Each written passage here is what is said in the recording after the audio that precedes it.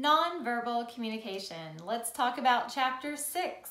There are 9 different types of nonverbal communication specified in chapter 6, and we're talking about everything except the words, the verbal dimension of communication. And these nonverbal dimensions of communication are so necessary, so important, so essential to our communication. So let's start with number 1, kinesics. And this is your body language, not just limited to your body, but also your face and what we can convey through our posture and our facial expressions in our message. Number 2, haptics. This is touch and the handshake and the hug. And so much is communicated non-verbally through haptics. And I love how your book discusses the differences in haptics across cultures and how important it is to recognize those differences when communicating with people from other backgrounds. And then third, the physical appearance. Now, you can't do very much to change your height or your weight, but you can change number 4, the artifacts, which has to do with your clothing or perhaps the decorations around you. And so today I've got on a nice cozy sweater and I'm sitting beside a candle and I've got my drink, so I'm conveying non-verbally comfort to you and informal message. When you give your speeches, you want to dress to impress and wear, your nicest outfit and really convey formality non-verbally through your artifacts. Number 5, proxemics, and this has to do with the physical closeness. And when you stand and talk to someone, how far apart are you standing? And how much physical space are you taking up? I'm sitting in my chair, but I'm not using the armrest. My husband would sit down and use the armrest, and he would also spread out his body to take up more space, and most men do. That is one distinction in gender.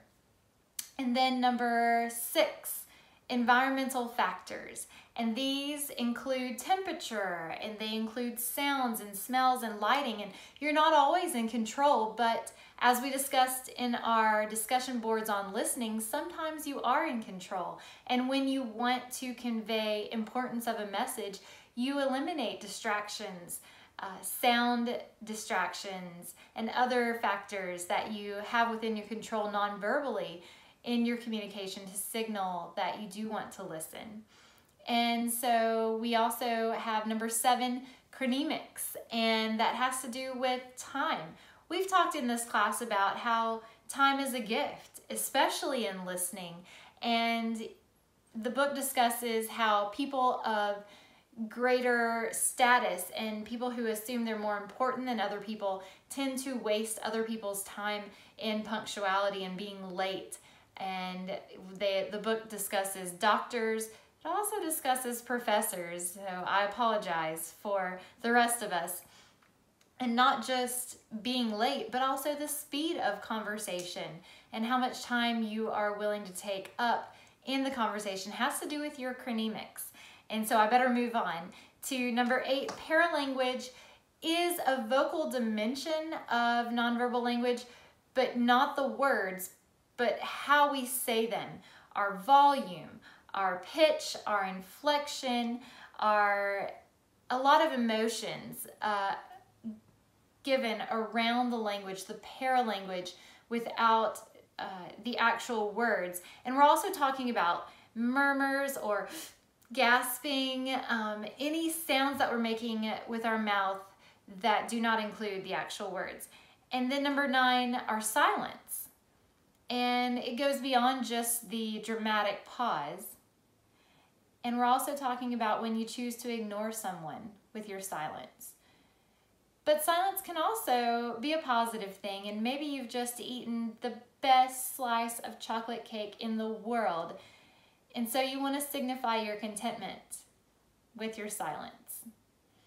And so it's not always a bad thing. Your book ends by discussing the digital nature of nonverbal communication, and it shows the evolution of emoticons to stickers to the thumbs up symbol, and now we have emojis. And I find they are so helpful to use nonverbally in our written communication. So I hope you enjoyed this chapter discussing and looking at the different types and categories of our nonverbal communication.